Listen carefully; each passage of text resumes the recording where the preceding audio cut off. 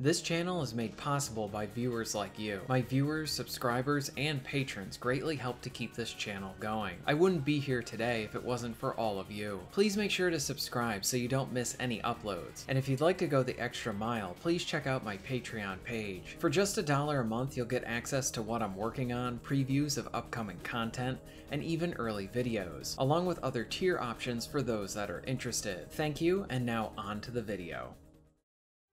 Sony seems to be going for a record of the most needless remakes and remasters. I took a lot of issue when this was being done to The Last of Us, and yet the multiplayer was not even in that version either.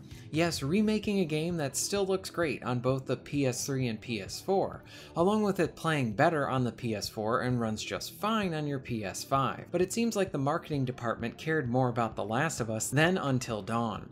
I had seen next to nothing for this remake. I saw that it was being made, and again, it was another one that left me scratching my head. Here we have another PS4 game getting a full-on remake. You can go back and play Until Dawn right now. While I have not covered it yet on my channel, this is one title I really enjoy. I would put it in the category of being an overlooked and underrated PS4 exclusive. It was kind of like a David Cage game without all the pretentious stuff, and it just kept focusing on the fun aspects of a horror film, except that you were sort of driving it along, with playing director with the choices you made. But now for Sony's lack of marketing and maybe gamers looking at there not being much of a reason to buy this game for a second time, the remake is selling poorly. It is even doing worse than Concord, which is kind of an impressive feat. This is a really interesting situation because I do not get how Sony thought this entire thing was a good idea. Yes, for sure, the original game is very good, no question there, but now you remake it with a new coat of paint and charging full price for it.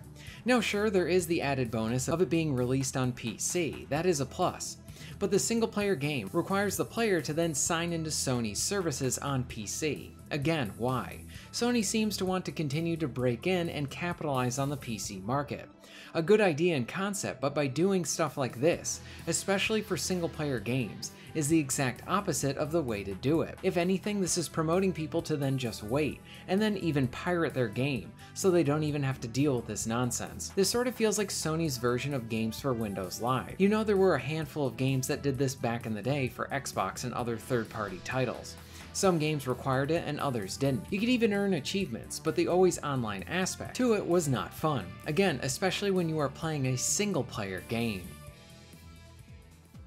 Something else I find funny about this is that Until Dawn is like a playable movie, so if you are the type that just wants to get the story, you can go right to YouTube and watch it like a feature film, even seeing all the different changes that can happen based on the player's actions. Now for me, this takes out the choice aspect of the game. This is not how I would want to experience it, but if you wanted to, you could.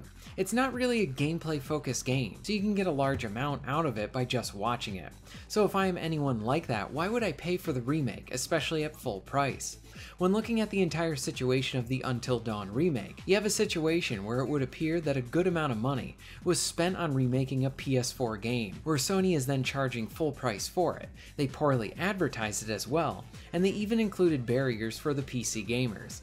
And now I'm sure that the suits at Sony are probably shocked that this thing is not selling well at all. This overall sucks for a few reasons. For one, this is going to needlessly damage the image of this game and the original studio, and it isn't the fault of the original team. You know, the talent that actually made the game, but rather the publisher that wanted this remake done so that they could have their cake and eat it too. Then you look at where Sony took all of these funds to remake a PS4 game, and this could have been used for something else that really could have benefited from that money.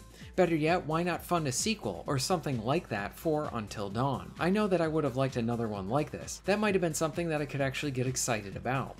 It would seem that gamers are finding this game to be a waste of time and money, and maybe they're in the same situation as me, where I'm left continually wondering why Sony makes these decisions.